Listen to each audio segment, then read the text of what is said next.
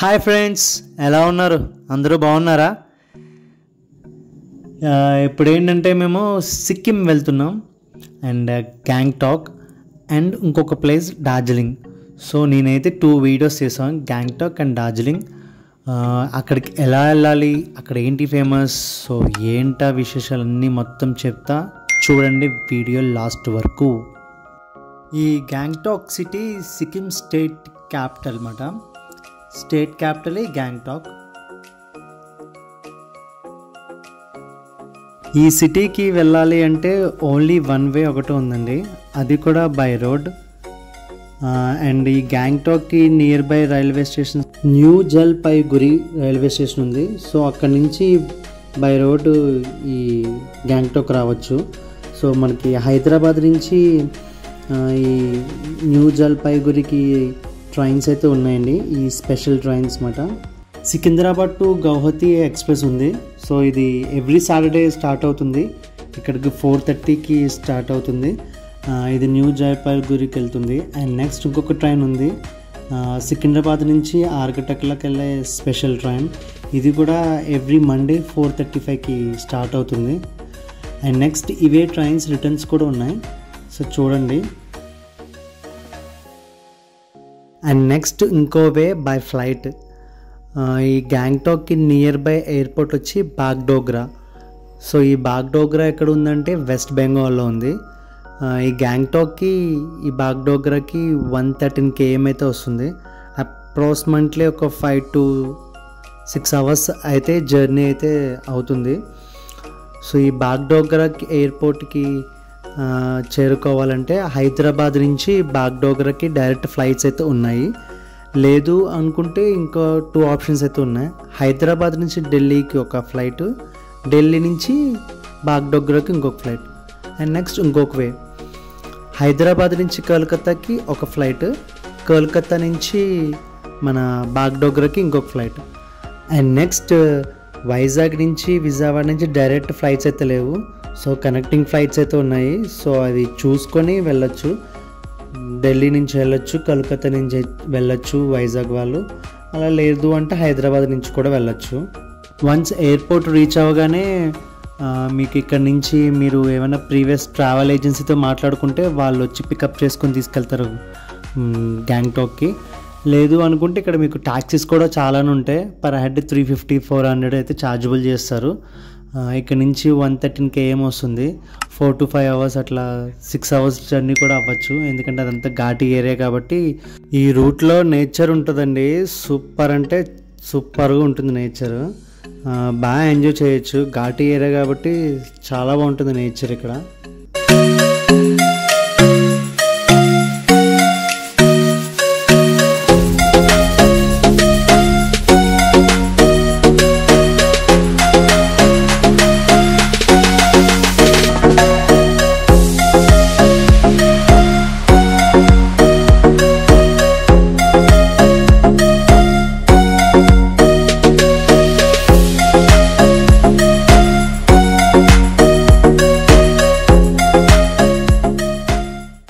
And finally Gangtok reach అయ్యాం.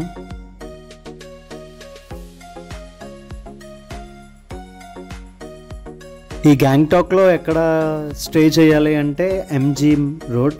ఈ MG రోడ్లో సెంటర్ పాయింట్ ఉంది సిటీకి. అండ్ నెక్స్ట్ ఏంటంటే ఇక్కడ నుంచి మీరు ఎక్కడికి వెళ్ళాలన్నా సరే మెయిన్ ఎంజీ రోడే. అండ్ నెక్స్ట్ ఇక్కడైతే చాలా హోటల్స్ అయితే ఉంటాయి.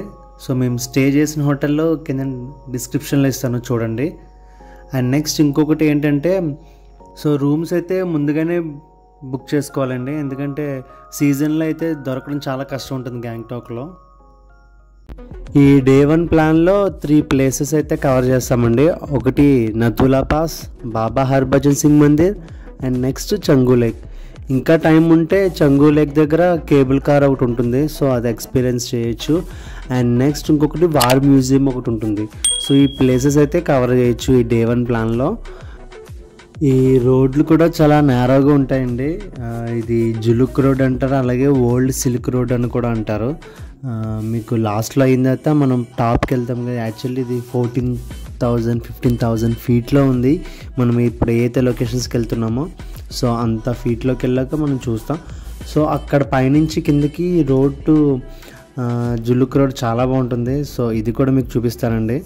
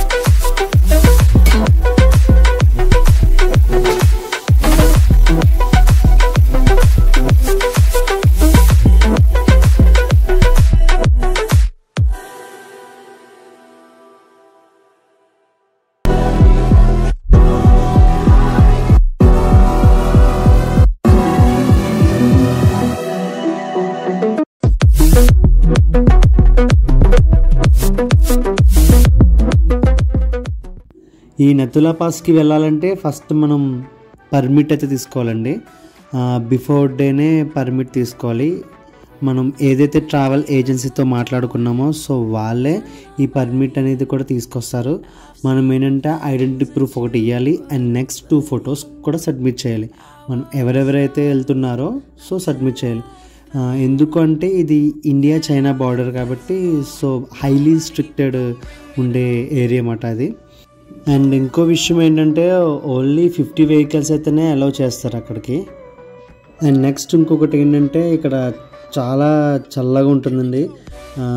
10 degrees ఇంకా తక్కువ కూడా ఉంటుంది. సో మీరు ఎవరైతే వెళ్తున్నారో సో పక్కాగా జాకెట్స్ అయితే తీసుకుని వెళ్ళండి. Jerkins like hoodies and next hand gloves so ఇవైతే పక్కా తీసుకెళ్ళండి. అండ్ ఎవరైతే హెల్త్ ఇష్యూస్ ఉన్నాయో లైక్ ఆస్మా పీపుల్ ఉన్నారో సో వాళ్ళు కొంచెం కేర్ఫుల్గా ఉండడం బెటర్, ఎందుకంటే చాలా చల్లగా ఉంటుంది. అండ్ ఇది నథులా వచ్చి 14,000 feetలో ఉంటుందండి. చాలా హైట్లో ఉంటుంది. అందుకే ఇక్కడ -degree వింటర్ సీజన్లో అయితే -degrees కూడా ఉంటాయి. సో అప్పుడు విజిటింగ్ అయితే అలౌ చేయరండి. సో ఇది మెయిన్ విజిటింగ్ వచ్చేసి సమ్మర్ సీజన్లోనే చాలా బాగుంటుంది, ఎంజాయ్ కూడా చేయొచ్చు. అగోండి ఫైనల్లీగా నథులాపాస్కి అయితే ఎంటర్ అయిపోయాం.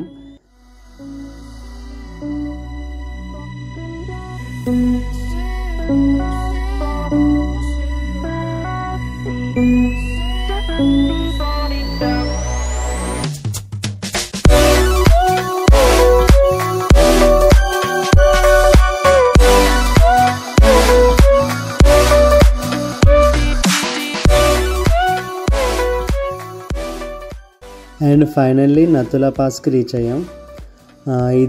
ఇదే అండి మన ఇండియా చైనా బార్డర్. ఆ గ్రీన్ కలర్ షెడ్ కనిపిస్తుంది కదండి. సో అటువైపు అంతా చైనా, సో ఇటువైపు అంతా ఇండియా అన్నమాట.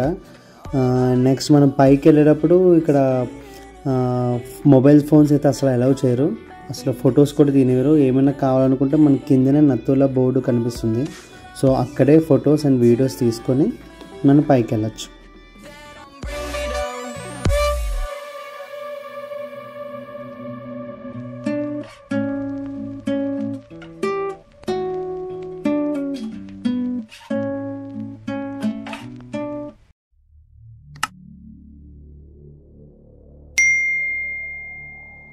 అండ్ నెక్స్ట్ మనం వెళ్ళబోయే ప్లేస్ బాబా హర్భజన్ సింగ్ మందిర్. ఈ బాబా హర్భజన్ సింగ్ మందిర్ నథులా దగ్గరలోనే ఉందండి. ఈయన 1946 30 ఆగస్టులో జన్మించారు పంజాబ్లో. ఈయన 20 yearsకి ఇండియన్ ఆర్మీకి వచ్చారు. సో ఈయన 22 yearsకి చనిపోయారు అన్నమాట. అప్పటి సిక్కింలో భారీ వరదలకి ఈయన నదీ ప్రవాహంలో చనిపోయారు అన్నమాట. హర్భజన్ సింగ్ గారి ఫ్రెండ్ అయిన ప్రీతం సింగ్ గారికి కల్లో వచ్చి ఒక చోట నా డెడ్ బాడీ అయితే ఉంటుంది అని చెప్పారంట. అలానే నా కోసం లివింగ్ రూమ్, ఆఫీస్ రూమ్ కూడా కట్టమని చెప్పారంట. హర్భజన్ సింగ్ గారి ఆత్మ ఇప్పుడు కూడా మన బార్డర్లో డ్యూటీ చేస్తుందని చెప్తూ ఉంటారు. అలానే మన ఇండియా ఆర్మీకి ఎంతో హెల్ప్ చేస్తున్నారు. అలాగే చైనా వాళ్ళు ఒకసారి మన బార్డర్కి వచ్చినప్పుడు మన సైన్యాన్ని ముందేగానే ఎలక్ట్ చేశారు. ఇలాంటి చాలానే చేశారంట బాబా హర్భజన్ సింగ్ గారు. మన సైన్యానికి ఇప్పుడు కూడా ఒక అండగా ఉన్నారు బాబా హర్భజన్ సింగ్ గారు. खड़ा है फौजी सरहद पे बेटा तभी है तुझको किसी का डरना। वीर हिंदुस्तान का ये अंत है शैतान का, इसे कोई ना कभी रोक सके ये करता जो है ठानता। वीर हिंदुस्तान का ये अंत है शैतान का, इसे कोई ना कभी रोक सके ये करता। ఈ బాబా హర్భజన్ సింగ్ మందిర్ పక్కనే శివ మందిర్ ఉంటుంది. ఇక్కడ చాలా పెద్ద స్టాచ్యూ ఉంటుంది. పక్కనే వాటర్ ఫాల్స్ కూడా ఉంటాయండి, చూడొచ్చు.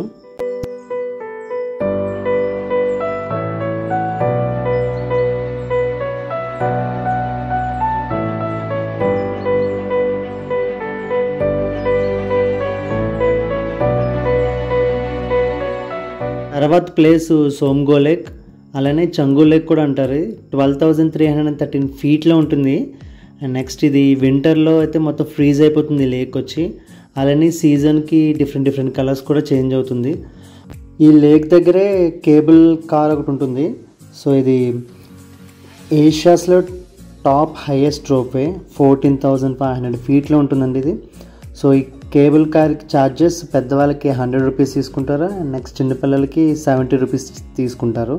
అంత హైట్ నుంచి వ్యూ అయితే చాలా బాగుంటుంది. మంచి ఎక్స్పీరియన్స్ చేయొచ్చండి ఇది. తప్పకుండా ఇదైతే చూడండి, మిస్ అవ్వద్దు.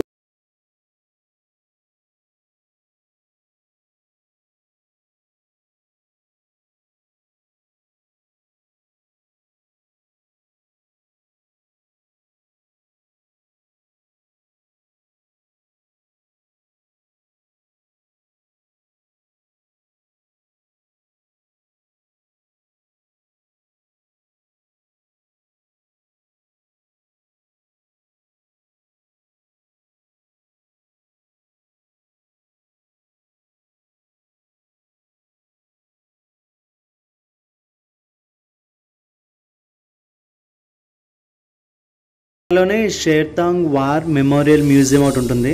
సో ఇక్కడ 20 రూపీస్ అయితే ఛార్జ్ తీసుకుంటారు. సో మనం మ్యూజియం మొత్తం చూసి రిటర్న్ గ్యాంగ్టాక్ వెళ్ళిపోవడమే.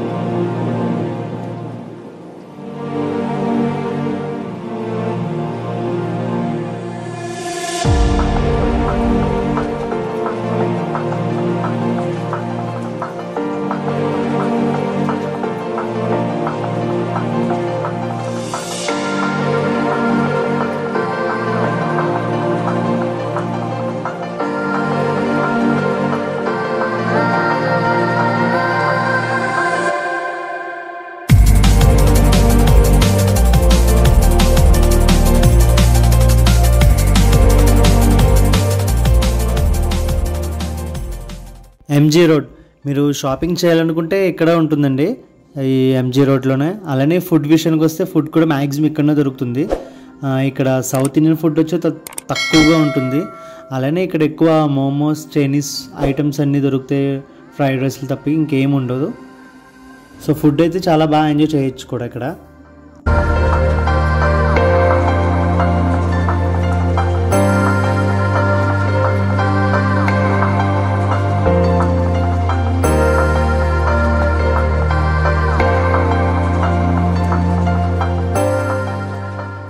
సో డే 2 ప్లాన్లో మా ఫస్ట్ విజిట్ వచ్చి ఫ్లవర్ ఎగ్జిబిషన్ అండి.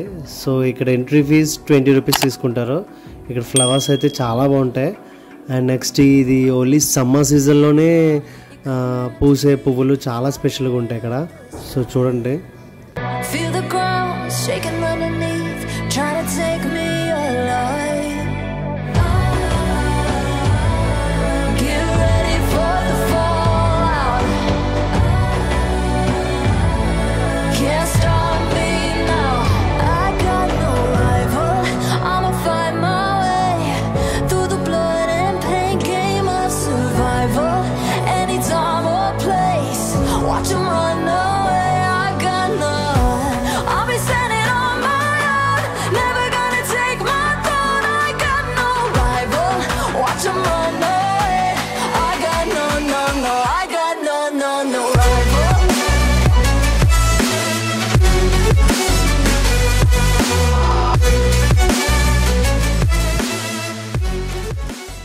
గ్యాంగ్టాక్లో ఓల్డెస్ట్ మోనస్ట్రీ అండి ఇది, ఎంచ్ మోనస్ట్రీ. ఇది గౌతమ్ బుద్ధ సంబంధించిన మోనస్ట్రీ అండి.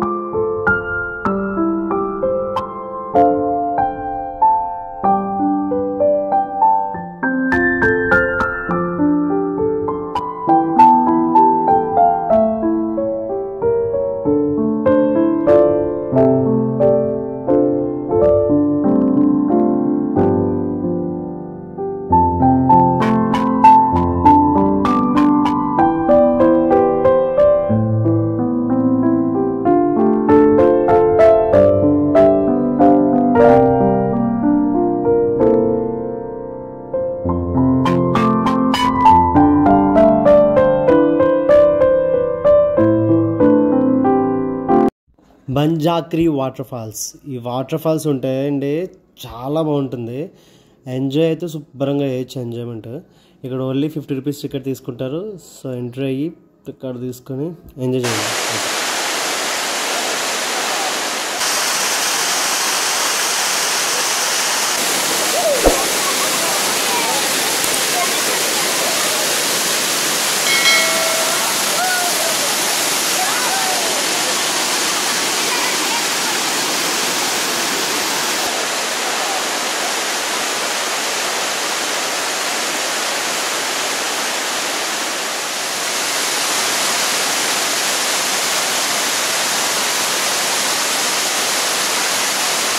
అండ్ నెక్స్ట్ మనం ఇక్కడ నుంచి వెళ్ళబోయే ప్లేసెస్ అయితే ఈ వేలో 3 ప్లేసెస్ అయితే కవర్ చేస్తూ ఉంటుంది. ఒకటి హనుమాన్ టోక్ టెంపుల్, ఒకటి జూ, ఒకటి అండ్ గణేష్ టోక్. ఈ 3 అయితే వెళ్ళే రూట్లో అయితే కవర్ చేస్తాం.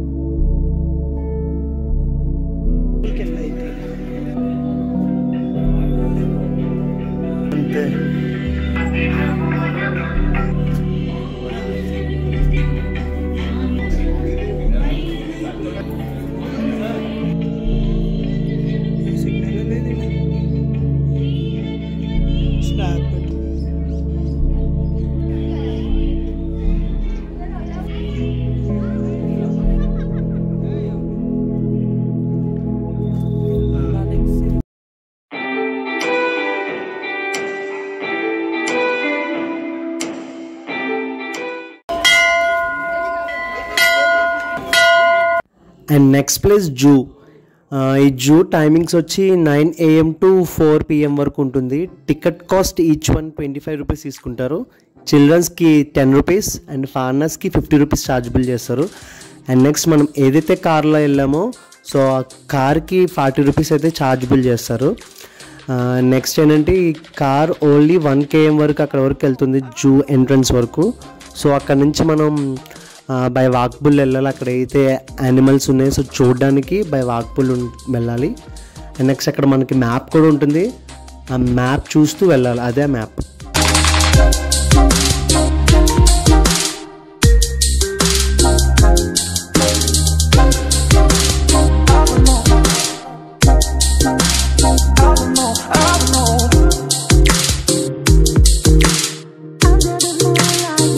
Red panda.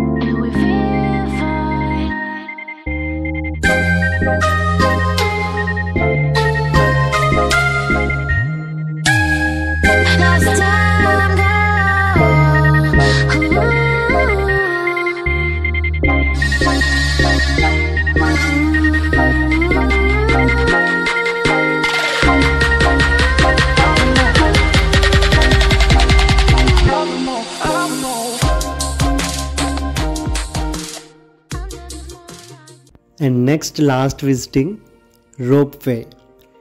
గ్యాంగ్టాక్లో అస్సలు మిస్ అవ్వకూడదు ఇది రోప్ వే.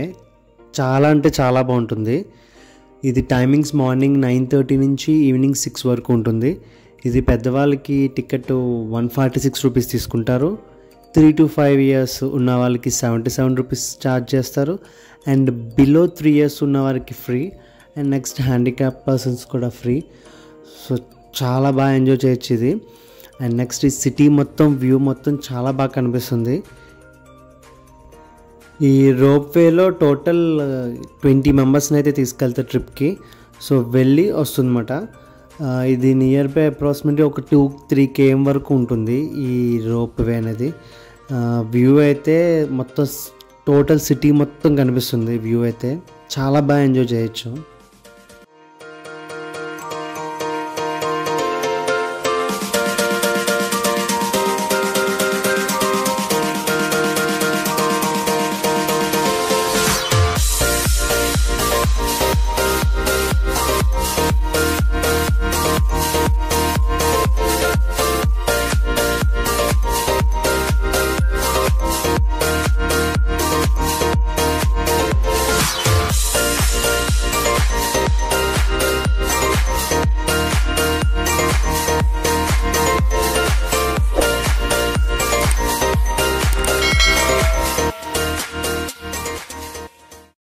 అండ్ ఇంకా మీరు ఇంకా స్టే చేయాలనుకుంటే సిక్కింలో ఇంకా చాలా ప్లేసెస్ అయితే ఉన్నాయండి.